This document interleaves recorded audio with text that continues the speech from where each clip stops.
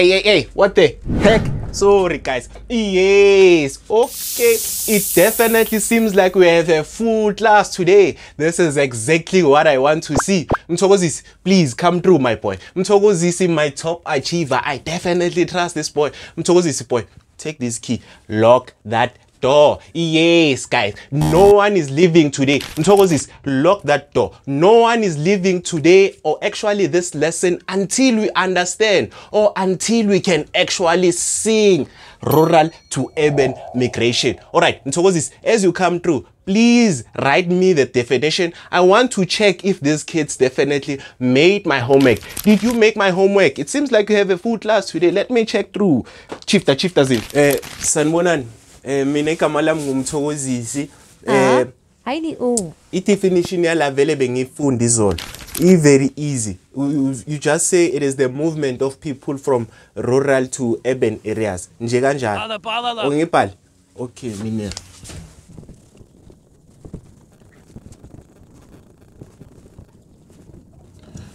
Yes, ngiyabonga class. Hayi. Yabona guys, nifela makanje. Mawungabheka le handwriting le kaMthokozisi na le handwriting yami. It doesn't mean okay, ubhalile, it is the correct definition. Angazi nokuthi ubhale kanjani. I'm sorry guys. Let me wipe guys, nifela balani kahle man. Balani kahle. Nithi sumake kanjani amaphayipha yenu nibhala so. Okay, let me wipe here man. All right, as Mthokozisi said, it is the movement of people from rural to urban areas. Very simple definition.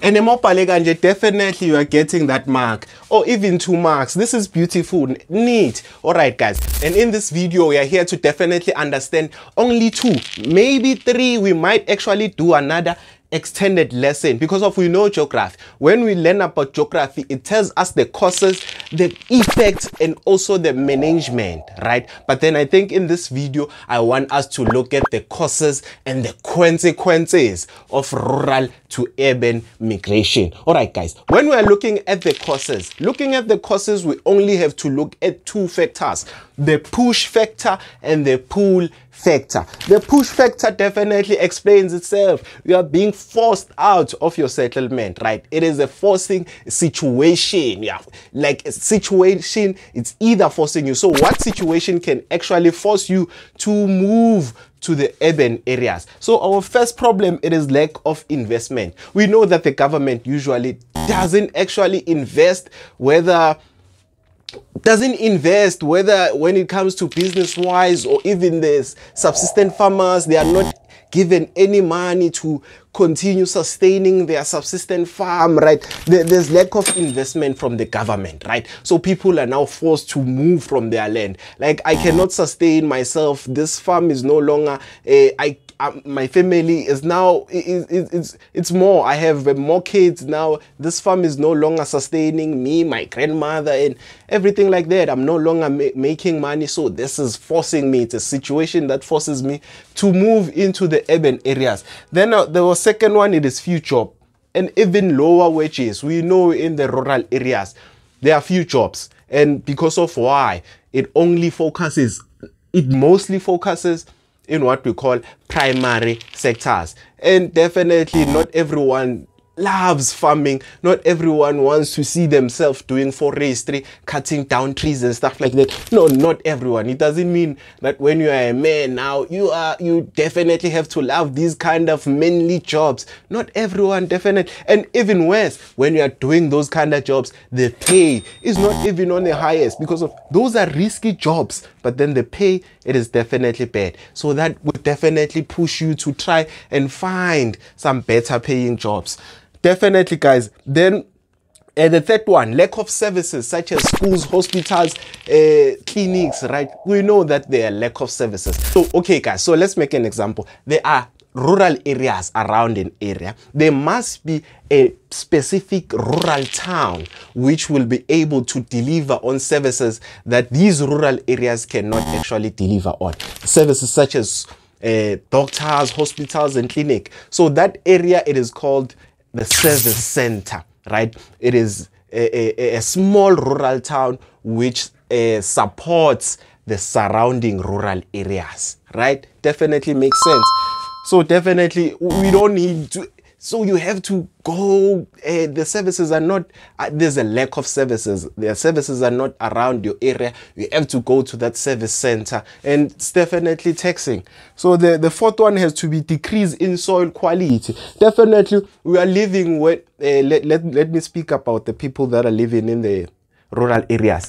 I said they rely mostly in primary sectors, meaning planting, right? Meaning subsistence farming. So farming is definitely number one. Agriculture is leading number one when it comes to the rural areas. So if the soil is no longer on its highest quality, maybe there was flooding, right? And removal of fertile soil, and then like drought, there's no longer water to keep the soil fertile, right? You see those things that can make soil to actually lose its fertility. Obviously, if you can no longer plant vegetation where you are currently located, you rather relocate. Let's leave. All right. And then the fifth one has to be natural disaster. Drought, floods, already explained. If there's drought, why are you still there? If maybe your house there was a flood, your shelter was definitely removed, it is definitely a pushing factor. You have to leave that area and try to find safer places. Maybe the urban area has safer places, but then we know about the urban area and a lot of infrastructure, right? We have a lot of infrastructure, meaning floods are more predominantly are going to happen in the urban areas. But then that is not a topic for today. Now we are just speaking about the push and pull. Then the sixth one, it is the extreme physical condition. Maybe the sun, too much sun, the climate, or maybe too much cold, right? That is, or what can I say? The mountains, right? If you want to go to another city like where I'm located, if I want to go to maybe Bramfisha, I have to up a town, I have to walk up a town and down before I can reach another area. So definitely those hard physical condition can push people to be like, no, I no longer want to walk kilometers before I find whatever service I'm looking for. Okay, guys, then definitely poverty and starvation can force people to leave and try to find better quality of life. Definitely we want to live longer, we want to live healthier, so we might try to definitely move. So poverty, starvation can also be a push factor.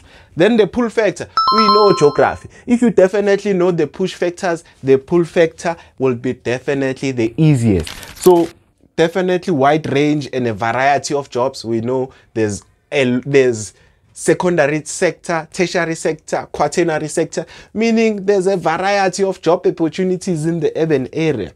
Educational opportunities, oh my goodness, there are varsities, lot of schools, and definitely that can pull people to be like, I want better educational opportunities. There are colleges there, I want, right? Those can be pulling factors. And also well-developed medical and health centers. Guys, we want to live a longer and healthier life. So you definitely want to have a well-developed healthcare near you. Whenever you feel sick, you can be able to go and be tested and definitely be fixed or be medicated or diagnosed. I don't know those words, guys. I'm not teaching life science. I quit teaching life science. There's this guy that's definitely killing life science in YouTube. I cannot say his name. Hopefully you do know his name. All right, guys. So definitely more industrial jobs, guys, and definitely higher wages. We know that there are a lot of secondary sectors. There's a lot of manufacturing happening in the urban area, the industrial jobs like that. And obviously we have small industries and big industries. We know those things. Small industries such as your bakery, and right, because of this electricity, it's easy to have what we call industrial jobs. It's easy to have industrial jobs because of there's electricity all over the urban area. And then definitely the fourth one, it is better entertainment. Who doesn't want to live a joyful life? Like, what the heck, you are at the rural areas, even just using a phone, the network is bad.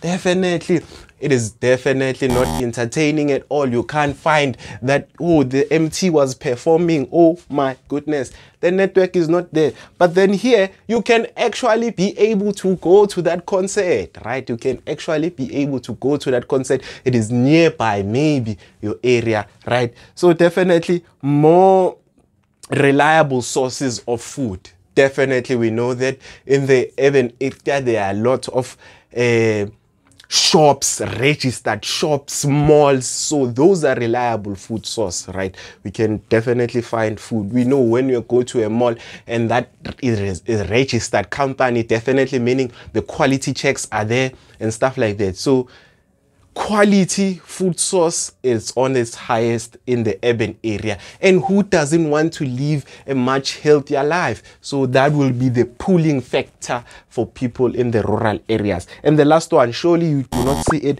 improved standard of living, and also improve standard of living. Definitely we want to improve our standard of living. We can't be living a poor lifestyle for, I don't know, until we die. No way. And definitely improve health wise, right?